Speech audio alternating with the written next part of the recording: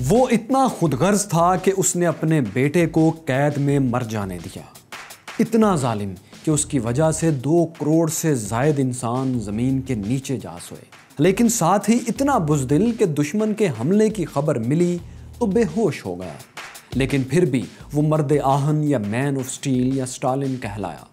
ये था Joseph Stalin, Soviet रूस का मर्द आहन। मैं हूं फैसल वराइच और देखो सुनो जानो की वो कौन था सीरीज में हम आपको सोवियत रूस के इसी डिक्टेटर की कहानी दिखा रहे हैं।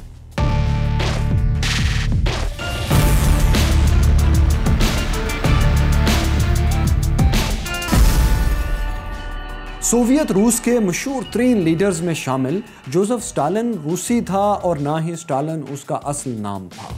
वो तो जॉर्जियन था और उसका नाम था जोसेफ जोगाशोली। स्टालिन का लफ्ज़ बाद में उसके नाम के साथ जुड़ा। स्टालिन जॉर्जिया के मशहूर तरीन दरिया मैकावरी के किनारे उसी खूबसूरत से गांव में पैदा हुआ जिसका नाम गौरी था। आप जिस घर को स्क्रीन पर देख रहे हैं, जोसेफ स्टालिन यहाँ पैदा हुआ था और जो गलियां आपके सामने हैं यहीं पल बढ़कर स्टालिन जवान हुआ था। लेकिन अब ये गांव एक हसीन शहर बन चुका है। गांव तो उसका खूबसूरत था ही, लेकिन स्टालिन खुद वजी नहीं था।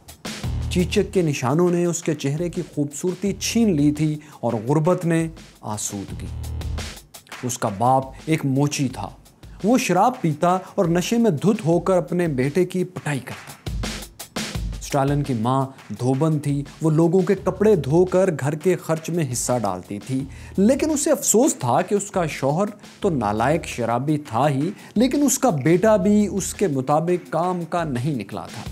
बल्कि कमसिन जोसेफ गांव के लड़कों से मारपीट करता रहता या छोटी मोटी चोरियां करता। उसने नन्हे चोरों का एक ग्रोह बना रखा था जिसका वो खुद सरगना था और उसके चेले उसे सूसू कहते थे। इस ग्रोह के लड़के दुकानों से फल और खाने पीने की दूसरी चीजें उठाकर भाग निकलते। जब कोई उनका पीछा करता तो वो दरिया मैकावरी में कूदकर तैरते हुए दूसरे किनारे पर पहुंच जाते। स्टालिन के माँ बाप भले ही गरीब थे, लेकिन अपने बेटे को चोर नहीं, पादरी बनाना चाहते थे। तो उन्होंने 14 साला स्टालिन को जॉर्जिया के दारुल हुकूमत तबिलिसी में, जो 19वीं सदी में तिफलिस कहलाता था, वहाँ के एक मदरसे में दाखिल करवा दिया। उसके वालिदैन का ख्याल था कि स्टालिन मदरसे के सख्त डिसिप्लिन में आवारागर्द दोस्तों की सोहबत से भी दूर रहेगा और मजहब की राह पर चलकर माँ बाप की आखिरत भी संवार देगा। लेकिन स्टालिन के दिल में बगावत के जो जरासीम थे, उन्हें टीचर्स की सख्ती कुचल ना सकी। एक दिन उसने एक दुकान से अंजीर खरीदे। दुकान वाले ने अंजीर एक कागज़ में लपेट कर उसे दे दिए। यह कागज़ असल में रूस के कम्युनिस्ट इनकलाबियों का प्रोपेगेंडा पम्फलेट था जिसे कम्युनिस्ट लीडर व्लादिमीर लेनिन ने लिखा था। स्टालिन ने यह पम्फलेट पढ़कर जेब में रख लिया। जब वो हॉस्टल के कमरे में पहुंचा तो एक अजीबोगरीब सूरत हाल उसकी मुंतजर थी। खुफिया पुलिस उसके कमरे की तलाशी ले रही थी। पुलिस वालों का कहना था कि स्टालिन हुकूमत मुखालिफ इनकलाबी सरगर्मियों में मुलव्विस है। शायद उन्हें स्टालिन के पास मौजूद पम्फलेट के बारे में पता चल चुका था, लेकिन उन्हें मालूम नहीं था कि वो पम्फलेट अभी स्टालिन की जेब में है। किसी भी वजह से उन्होंने उसकी तलाशी नहीं ली और कमरे से उन्हें कुछ मिला नहीं। सो वो कुछ देर अथल पथल के बाद चले गए। उनके जाने के बाद स्टालिन ने यह पम्फलेट जला दिया। लेकिन इसकी बागी तबीयत पम्फलेट में हुकूमत के खिलाफ लिखी हुई बातों से मुतासिर हो चुकी थी। उसे मालूम था कि कम्युनिस्ट कार्ल मार्क्स के नज़रिए से मुतासिर हैं। चुनाचे उसने भी चुपके चुपके कार्ल मार्क्स की किताबों का मुताला शुरू कर दिया। मार्क्स का फलसफा मजहबी रवायात के खिलाफ था, इसलिए जब उसके उस्ताद को मालूम हुआ कि स्टालिन कार्ल मार्क्स की किताबें पढ़ता है तो उन्होंने उसे इदारे से निकाल दिया। मदरसे से निकाले जाने के बाद स्टालिन गुजारे के लिए छोटे मोटे काम करने लगा। 1899 में उसने तिफलिस की ऑब्जर्वेटरी में बतौर क्लर्क भी काम किया, लेकिन इस दौरान स्टालिन के कम्युनिस्टों से गहरे ताल्लुकात कायम हो चुके थे। वो रूस की सोशल डेमोक्रेटिक लेबर पार्टी का रुकन बन चुका था, लेकिन दिल से वो पार्टी के एक धड़े जिसे बोल्शेविक कहते थे उससे ज्यादा मुतासिर था। इस धड़े की क़यादत व्लादिमीर लेनिन कर रहा था। बोल्शेविक धड़ा हुकूमत का तख्ता उलटने के लिए मुसल्ला जद्दोजहद यानी मार पीट पर यकीन रखता था और स्टालिन की बागी तबीयत भी खुफिया सरगर्मियों और मार धाड़ वाले काम पसंद करती थी। चुनाचे दोनों की खूब जमने लगी। इस दौरान स्टालिन ने 1901 में एक कम्युनिस्ट अखबार प्रोलेटेरिएट बर्जोला या अवाम की जदोजहद निकाला, जो बाको शहर की एक दुकान से खुफिया तौर पर शाया होता था। इस अखबार में स्टालिन के मज़ामीन छपते थे, जिनकी वजह से वो मशहूर होने लगा। फिर वो बातूम शहर गया और वहाँ 1902 में उसने फैक्ट्री मजदूरों की 3 कामयाब हड़तालें करवाईं। इन हड़तालों से वो इतना मशहूर हो गया कि उसका नाम पार्टी के बड़े लीडरों में शुमार होने लगा। 1903 में वो बाकायदा तौर पर बाल्शविक धड़े का सरगर्म रुकन बन चुका था। उसकी शोहरत को देखते हुए लेनिन ने उसे अपनी सरपरस्ती में ले लिया। यानी अब बाल्शविक्स में लेनिन के बाद स्टालिन दूसरा बड़ा लीडर माना जाने लगा था और साथ में लेनिन का होनहार शागिर्द भी। लेकिन स्टालिन पार्टी में जो काम करता था वो बिल्कुल भी पॉलिटिकल नहीं था। उसकी सबसे बड़ी जिम्मेदारी जानते हैं क्या थी? ये जिम्मेदारी थी डाके डालना। जी हाँ, वो बैंक से लूटता था और लूटी हुई रकम पार्टी फंड में जमा करवा देता था। इसलिए उसे कूबा का नाम दिया गया। जॉर्जिया की अलिफ लहलवी दास्तानों में कूबा एक रॉबिन हुड जैसा हीरो था, जो अमीरों की दौलत लूटता और ये लूटी हुई दौलत गरीबों में बांट देता। इसलिए गोरी का सोसो अब कम्युनिस्ट इनकलाब का कूबा बन चुका था।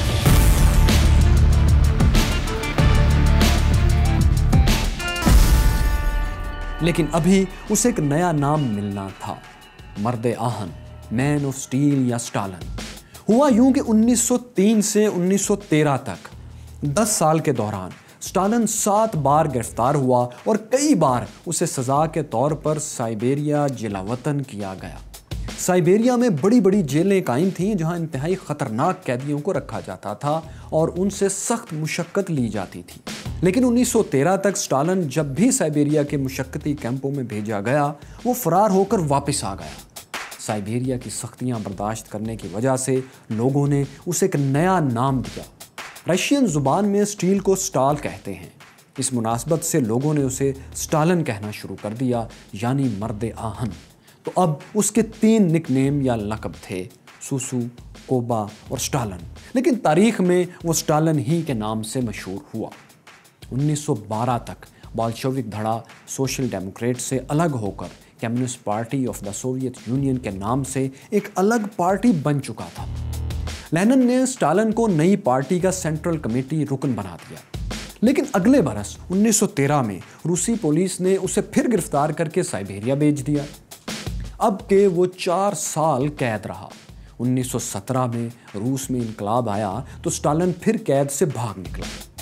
इसी साल सोवियत पार्टी ने भी हुकूमत पर कब्जा कर लिया।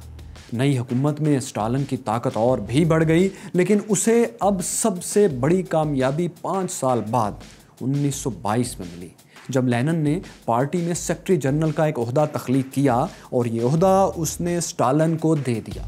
स्टालिन के पार्टी सेक्रेटरी जनरल बनने के चंद माह बाद लेनिन ब्रेन हेमरेज की वजह से बिस्तर से लग गया और 2 साल के अंदर ही उसकी मौत हो गई। लेकिन मरने से पहले वो स्टालिन के आमिराना स्टाइल के सख्त खिलाफ हो चुका था। उसने अपनी ये खुफिया तहरीर में स्टालिन पर तनकीद करते हुए कहा था कि स्टालिन को सेक्रेटरी जनरल के ओहदे से हटा देना चाहिए। लेकिन यह ख़त पहले ही स्टालिन के हाथ लग गया और इसने इसे मुतल्लका लोगों तक पहुंचने ही नहीं दिया। लेनिन के इंतकाल के बाद अब उसकी जानशीनी के 2 उम्मीदवार थे, एक स्टालिन और दूसरा रेड आर्मी का सरबराह लियोन ट्रोट्स्की। लेकिन ट्रोट्स्की को पार्टी की सेंट्रल कमेटी में ज़्यादा हमायत हासिल नहीं थी। स्टालिन ने पहले 1926 में उसे पार्टी से निकाला और फिर 1929 में उसे सोवियत रूस ही से निकाल बाहर किया। यहाँ तक कि 1940 में मैक्सिको में एक शख्स ने बर्फ़ तोड़ने वाले औजार से ट्रोट्स्की को कत्ल कर दिया। 1926 में ट्रोट्स्की को पार्टी से निकालने के बाद स्टालिन के इक़्तिदार पर मुकम्मल गिरफ्त हो चुकी थी। अब वो ख़तरनाक डिक्टेटर बनकर सामने आया था। उसने सोवियत रूस की ज़राई ज़मीन नेशनलाइज करने का ऐलान कर दिया। रूसी हुकूमत ने बड़े किसानों को हुक्म दिया कि वो अपनी ज़मीनों को इकट्ठा करके बड़े ज़राई फॉर्म बना लें। इन फॉर्म्स में जो कुछ भी पैदा होगा उसका 90% रूसी हुकूमत रखेगी और बाकी 10% किसानों को मिलेगा। ये बहुत जालिमाना फ़ैसला था। ये कम्युनिज़म की रूह के भी ख़िलाफ़ था।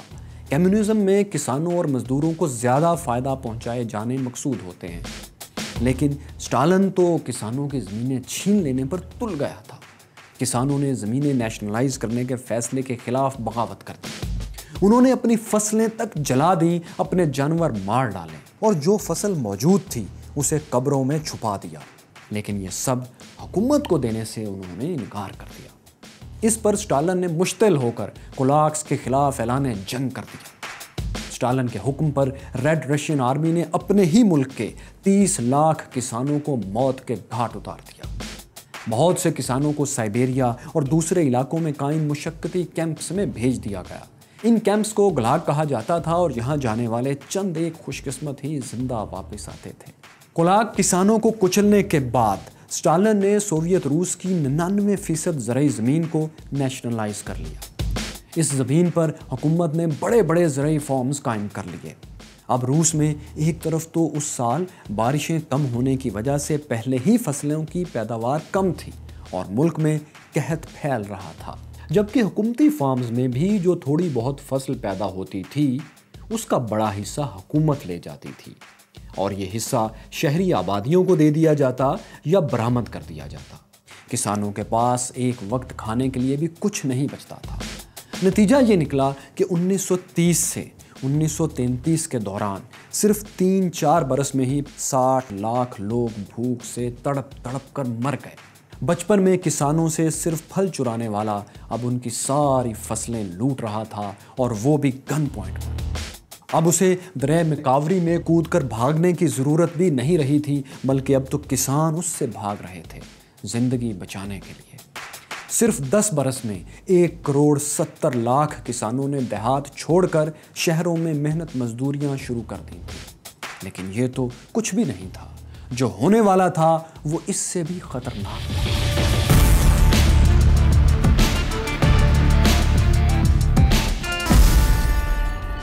1934 में स्टालिन ने अपनी पार्टी और फौज में अपने तमाम मुखालफिन को कत्ल करने का हुक्म दे दिया। चुनाचे कम्युनिस्ट पार्टी की सेंट्रल कमेटी के 139 में से 93 अरकान को 93 को कत्ल कर दिया गया। फौज के 103 में से 81 जर्नैल, 81 जनरल्स एंड एडमिरल्स को मौत के घाट उतार दिया गया। कम्युनिस्ट पार्टी के 30 लाख वर्कर्स में से 10 लाख मार दिए गए। अवाम भी इस कत्लेआम की लपेट में आए। 2 करोड़ लोगों को कम्युनिज्म का मुखालिफ होने के शुबे में मुशक्कती कैंपों में भेज दिया गया। इन 2 करोड़ में से कम 1 करोड़ लोग जिंदा वापस नहीं आ सके। स्टालिन ने अपने अवाम पर जो जुल्म किए उनमें से एक चीचनिया और अंगुश्तिया में भी हुआ। ये दोनों रूसी रियासतें थीं, लेकिन रूसी कब्जे के खिलाफ मुजाहमत करती रहती थीं। 23 फरवरी 1944 को स्टालिन के हुक्म पर चीचनिया और अंगुश्तिया की तमाम आबादी को, जिनकी कुल तादाद 5 लाख के करीब थी, उन्हें गिरफ्तार कर लिया गया। बूढ़े और बीमार लोगों को उसी वक्त गोलियों से उड़ा दिया गया और बाकियों को सेंट्रल एशिया की मुख्तलिफ रियासतों में जलावतन कर दिया गया।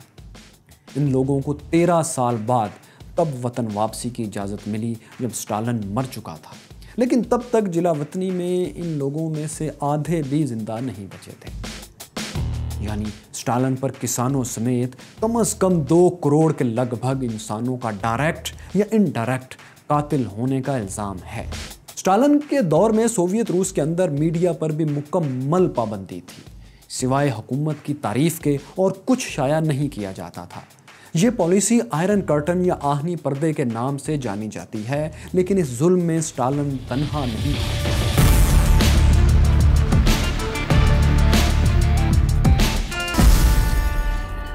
उस वक्त दुनिया में स्टालिन तन्हा ही ऐसे मुजालम नहीं कर रहा था, उससे भी बड़ा एक और डिक्टेटर यूरोप की नींदें उड़ा रहा था, और ये था जर्मनी का लीडर एडोल्फ हिटलर। स्टालिन और हिटलर दोनों यूरोप पर अपना कंट्रोल चाहते थे और मुमकिन था कि इस कोशिश में सोवियत रूस और जर्मनी में जंग छिड़ जाती, लेकिन स्टालिन खौफजदा था कि अगर उसने जर्मनी से जंग छेड़ दी तो कहीं उससे तंग अवाम उसका तख्ता ही ना उलट दें। उधर हिटलर भी सोवियत रूस से पहले बरतानिया और फ्रांस से निपटना चाहता था। चुनाचे दोनों लीडर्स ने मसलहत से काम लिया और आपस में जंग ना करने का मुआहदा कर लिया। स्टालिन ने तो जर्मनी को गंदम की सप्लाई भी शुरू कर दी, बल्कि पोलैंड पर हमले में उसने जर्मनी की मदद भी की। लेकिन हिटलर चुपके चुपके रूस पर हमले का मंसूबा बना रहा था। 22 जून 1941 को जर्मन फौज सोवियत रूस पर टूट पड़ी। जब स्टालिन को इस अचानक हमले की खबर दी गई तो वो मारे खौफ के बेहोश हो गया। होश में आने के बाद वो एक हफ्ते तक पागलपन की सी कैफियत में रहा। बड़ी मुश्किल से उसने खुद पर काबू पाया और रेडियो पर रूसी कौम से खिताब करके उसे दुश्मन के मुकाबले पर तैयार करने लगा। रूसी अवाम जो पहले स्टालिन के खिलाफ थी, वो अब उसे हिटलर के खिलाफ अपनी दिफाई जंग का हीरो समझने लगी थी। रातों रात वो कौम के लिए फिर से स्टालिन यानी मैन ऑफ स्टील और कुबा बन गया। उसी की क़यादत में रूस ने जंग अजीम दोम लड़ी। इस जंग में 2.5 करोड़ रूसियों की जानें चली गई थीं, जिनमें स्टालिन का बेटा जैकब भी शामिल था। लेकिन जैकब के साथ स्टालिन के ताल्लुकात कुछ अच्छे नहीं बताए जाते। उसने एक बार खुदकुशी की कोशिश की थी, इसलिए स्टालिन उसे मुसलसल बुज़दिली के ताने देता रहता था। जब हिटलर ने रूस पर हमला किया तो जैकब रूसी फौज में तोपखाने का अफसर था। 16 जुलाई 1941 को उसे जर्मन फौज ने गिरफ्तार कर लिया। लेकिन जब जर्मनी ने स्टालिन को पेशकश की कि वो अपने बेटे के बदले जर्मन कैदियों को रिहा कर दे तो स्टालिन ने मना कर दिया। उसने सख्ती से इनकार कर दिया। 2 साल बाद 1943 में स्टालिन का बेटा जैकब जर्मनों की कैद ही में दम तोड़ गया। ये भी कहा जाता है कि जर्मनों ने फरार की एक कोशिश पर उसे गोलियों का निशाना बना दिया था। स्टालिन ने जर्मनी के खिलाफ जंग जारी रखी। 1941 में जर्मन फौज रूसी दारुल हुकूमत मॉस्को की तरफ बढ़ी तो स्टालिन डट गया। स्टालिन की साइबेरिया फौज के दस्तों ने मॉस्को के करीब जर्मन को जबरदस्त शिकस्त दी। स्टालिन ने हुक्म दिया कि जो रूसी भी गन उठा सकता है तो खा उसकी उम्र कुछ भी है वो रूसी फौज में शामिल हो जाए। चुनाचे तमाम रूसी शहरी अमली तौर पर इस जंग में शरीक हुए। इसीलिए रूस में इस जंग को ग्रेट पैट्रियोटिक वार या हुब्बुल वतनी की अजीम जंग के नाम से याद किया जाता है। स्टालिन की जर्मनों के खिलाफ सबसे बड़ी कामयाबी स्टालिनग्राड थी। इस शहर का नाम स्टालिन के नाम पर ही रखा गया था। स्टालिन के लिए लड़ी जाने वाली इस जंग के दौरान सख्त सर्दी पड़ने लगी। रूसी तो इस सख्त सर्द मौसम के आदी थे, लेकिन हिटलर की जर्मन फौज के लिए ये मौसम ज़रूरत से ज़्यादा सर्द था, इसलिए वो शदीद मुश्किलात का शिकार हो गए। 2 फरवरी 1943 को स्टालिनग्राड के करीब 90,000 जर्मन सिपाहियों ने हथियार डाल दिए। इसके बाद जर्मन फौज को शिकस्त पर शिकस्त होती चली गई। स्टालिन की फौज ने अप्रैल 1945 में जर्मनी के दारुल हुकूमत बर्लिन पर भी कब्जा कर लिया। हिटलर ने खुदकुशी कर ली। रूस का डिक्टेटर स्टालिन अपने हरीफ जर्मन डिक्टेटर हिटलर पर फतह पा चुका था और सोवियत रूस उसी की क़यादत में दुनिया की दूसरी सुपर पावर बन चुका था, बल्कि पूरा यूरोप उसके रहमो करम पर था।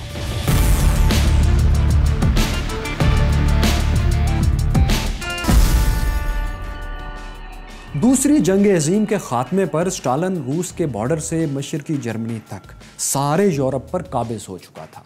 वो 200 से ज़ायद जर्मन साइंटिस्ट को सोवियत रूस ले गया। इन्हीं साइंसदानों ने सोवियत रूस को एटम बम तैयार करके दिया था। इसके अलावा स्टालिन ने चीन में मौज़ेतंग को असलहा दिया। कोरिया की जंग में चीन और शुमाली कोरिया की मदद के लिए रूसी लड़ाका तैयारे और पायलट भी इसी ने भेजे। लेकिन इतना बड़ा डिक्टेटर, करोड़ों लोगों को कत्ल और जलावतन करने वाला ये मर्द आहन जाहिर है एक गोश्त पोस्त का आम सा इंसान ही तो था। 1 मार्च 1953 को सुबह 8 बजे 73 साल के मर्द आहन को अचानक ब्रेन हेमरेज हो गया। डॉक्टर्स 4 रोज तक उसे बचाने की कोशिशें करते रहे, लेकिन स्टालिन के दिल की धड़कन नॉर्मल ना हो सकी। दिल कमज़ोर से कमज़ोर और धड़कन सुस्त से सुस्त होती चली गई। उसे सांस लेने में भी मुश्किल का सामना था। स्टालिन तो 5 मार्च ही को मर चुका था, लेकिन उसकी मौत का ऐलान 1 रोज बाद किया गया। लेनिन की तरह स्टालिन की लाश को भी हनूत किया गया। 4 रोज तक पूरे सोवियत रूस में सोग मनाया गया। फिर 9 मार्च को पूरे फौजी एजाज के साथ स्टालिन की आखिरी रसूमात अदा की गई। इस मौके पर पूरे सोवियत रूस में हर काम रोक दिया गया। फ्लाइट्स, ट्रेनें, ट्रैफिक, सब कुछ। तोपों की घनघरिज में जनाजे को क्रेमलिन ले जाया गया, जहां उसे लेनिन के हनूत शुदा जिस्म के साथ रख दिया गया। 1961 में स्टालिन की लाश को लेनिन के मकबरे से निकालकर मॉस्को के मशहूर ज़माना इस कब्रिस्तान में दफन कर दिया गया। ये एक छोटा सा कब्रिस्तान है जहां कई रूसी लीडर दफन हैं। वो एक ऐसा डिक्टेटर था जिसने करोड़ों की तादाद में अपने ही हमवतनों को कत्ल करवाया था, लेकिन 2019 में BBC की एक रिपोर्ट के मुताबिक आधे से ज़्यादा रूसी शहरी अब भी स्टालिन को कौमी हीरो मानते हैं। आपके ख्याल में स्टालिन हीरो था या विलन? कमेंट्स में ज़रूर लिखिएगा। अगर ये वीडियो अच्छी लगी तो इसे लाइक और शेयर भी ज़रूर कीजिए। रूस के डिक्टेटर स्टालिन की कहानी आपने देखी, लेकिन अगर आप इटली के डिक्टेटर मुसोलिनी, जो तारीख में फाशिस्ट के नाम से भी मशहूर है, उसकी शानदार बायोग्राफी देखना चाहते हैं तो ये रही वो आप बीती। यहाँ जानिए ताजमहल बनाने वाले मुगल शहनशाह की दास्तान हयात, और यहाँ देखिए कि आखिर इंसान सूरज को छूने में कैसे कामयाब हुआ।